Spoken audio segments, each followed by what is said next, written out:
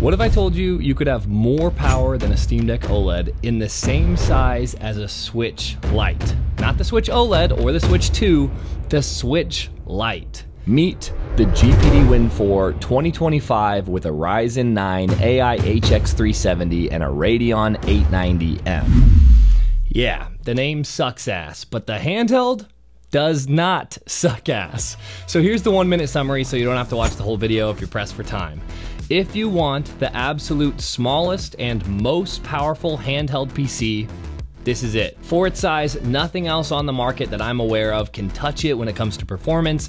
It really is built different.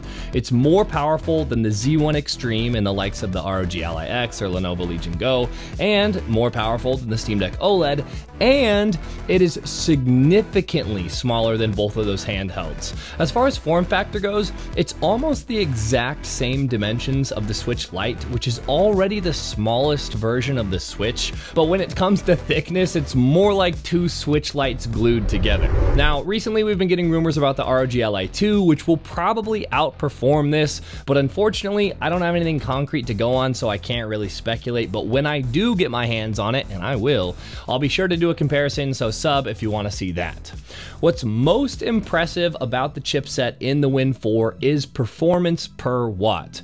When at 18 watts, the Win 4 offers slightly better performance than the ROG Ally X, even when the ROG Ally X is at 28 watts. And if you stick to that 18 watt TDP on the Win 4, you can get pretty solid battery life. I was getting anywhere between 2 hours on the low end to, if you drop the TDP and a few other settings, I could squeeze out a few hours. The most I was able to get in my battery marathon test was about 6 hours after dropping my settings and playing Dead Cells, but if you use the full 30 watts, you're gonna get more like an hour, actually just a little bit less than an hour.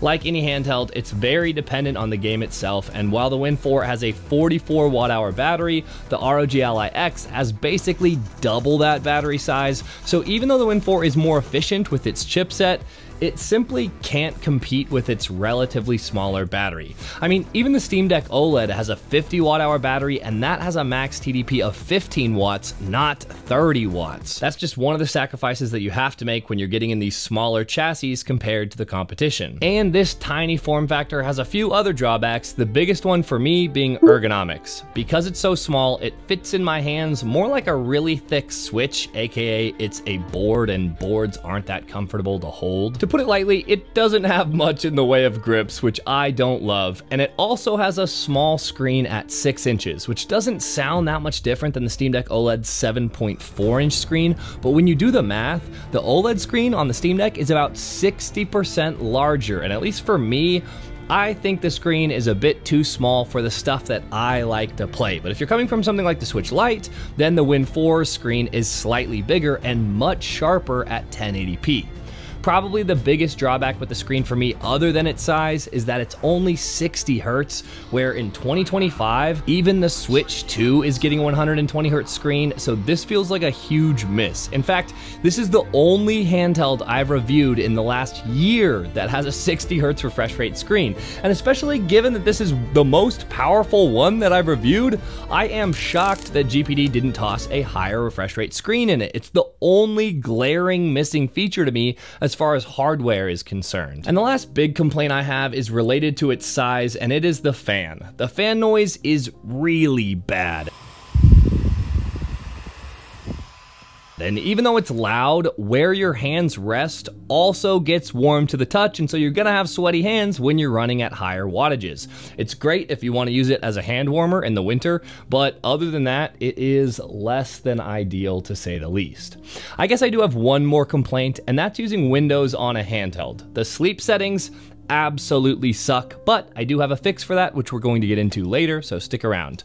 All right, so that is the fast and dirty review. If you appreciate me putting the summary up at the front of the video, feel free to like and subscribe, but there's a lot more to it, so let's get into the weeds. And let's start with the hardware itself. This handheld was sent over for review from WhatGeek, but it's not a sponsored review. Everything in this video are my thoughts and my opinions. They are offering viewers of this channel 12% off their entire site using code SAM12, so please check them out and support the channel. I'll leave a link in the description.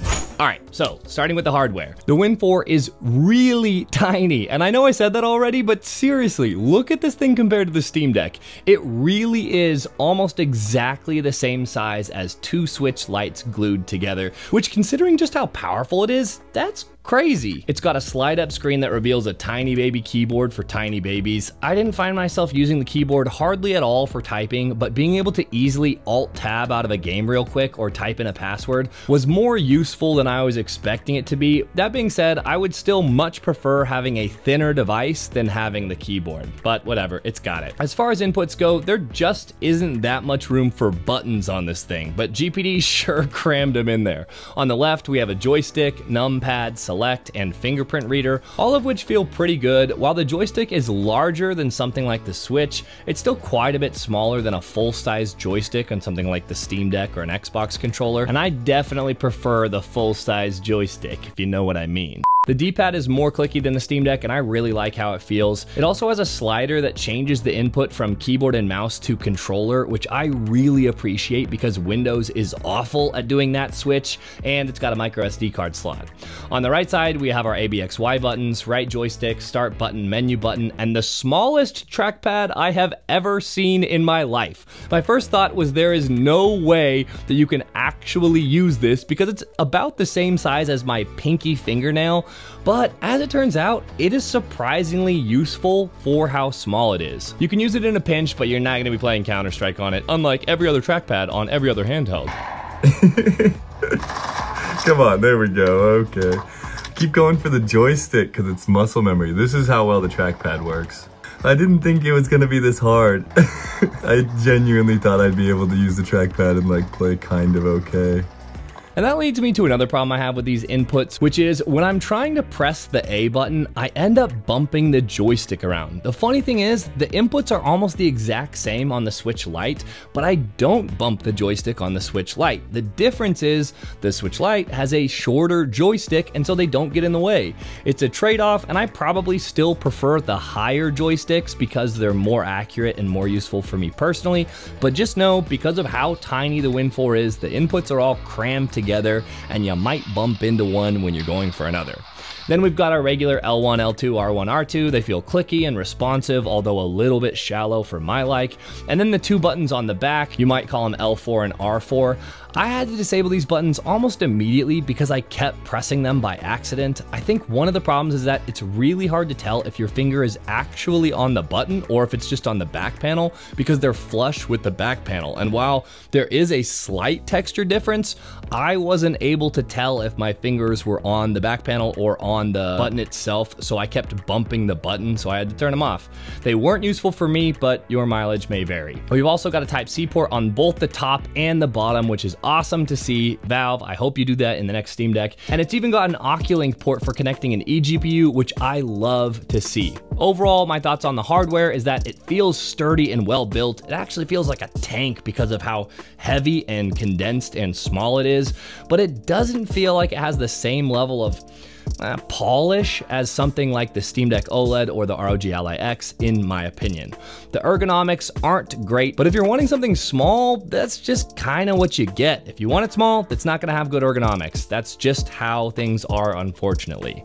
Now let's talk about performance. Watt for watt, the Win 4 is a beast. Using the Steam Deck preset on Cyberpunk at 1080p, we're getting around 44 FPS, which is almost identical to the ROG Ally X's 43 FPS. The difference is that's with the Win 4 only using 18 watts, whereas the ROG Ally X is using 25 watts. That is awesome efficiency. The problem for me is if you bump up the wattage on the Win 4, the performance barely increases. We're talking about a 10% performance bump for nearly double the wattage. So I really wouldn't recommend using higher wattages on the Win 4, especially because when you do use those higher wattages, it is just so damn loud. Listen to this. This is after running the Cyberpunk benchmark at 18 watts. That's the lower wattage, and it is still loud as hell.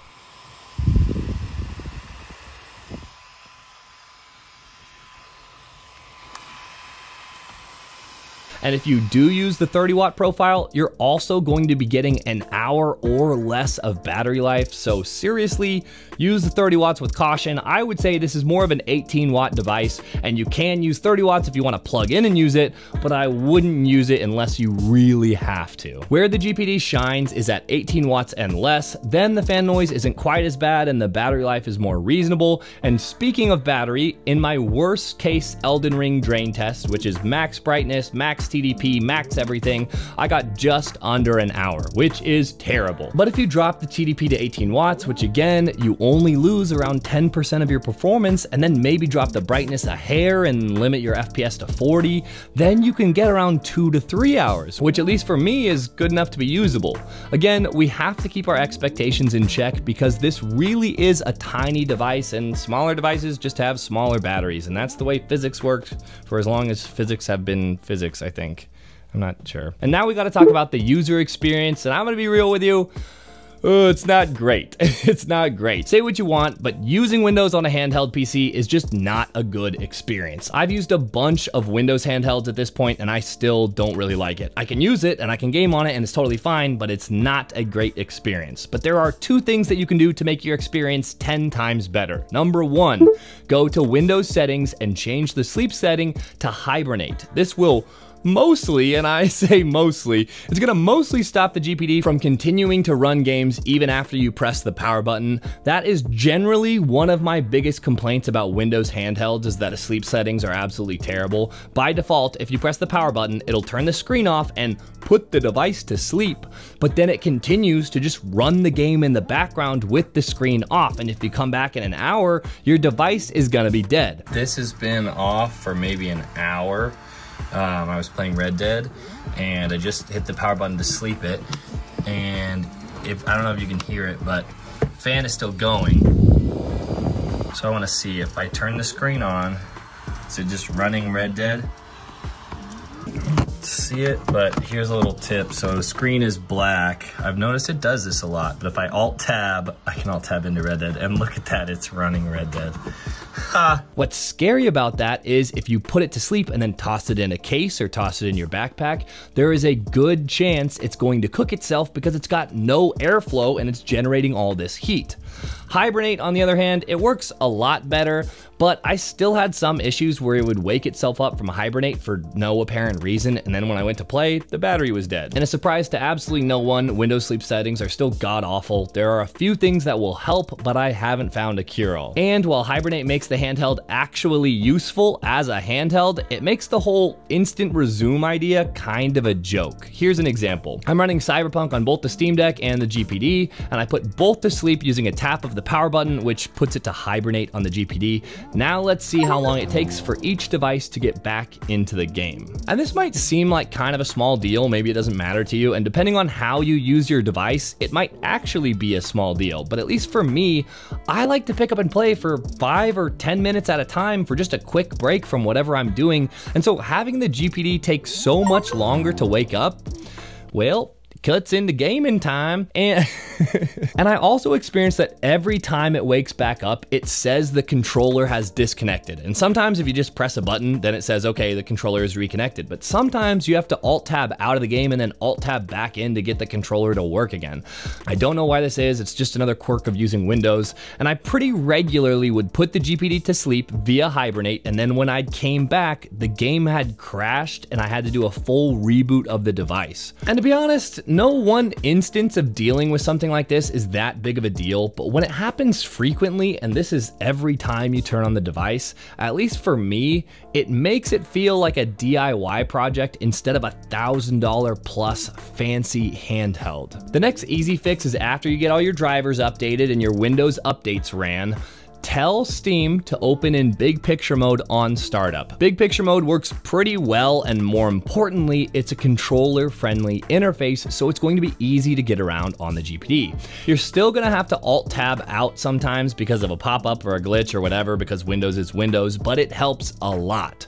With that being said, I still don't like using Windows on a handheld. It's really fiddly. It's hard to touch stuff on the screen because the screen is tiny and fingers are big. And then if you use the trackpad, that, the trackpad is too small for me to use comfortably, so it's just a mess. This isn't part of this review, but I'm planning on installing SteamOS on here via Bazite, so sub if that's something you want to see. Anyways, if you've used Windows on a handheld, you know what you're getting yourself into. It's totally doable, you can make workarounds, but just know that it's not going to be a seamless console experience, which is what you would have on something like a Nintendo Switch or a Steam Deck OLED. You will have to tinker with it, and that goes for all the Windows handhelds that I've used so far. So that's the GPD Win 4. It's a fantastic little device for the right person. Unfortunately for me, I am not the right person. I prefer a bigger screen, quieter fans, longer battery life, and less tinkering. But as long as you know what you're getting yourself into, I could see someone absolutely loving this little device because there really is nothing like it in this form factor with this amount of power. All right, that's it. See ya.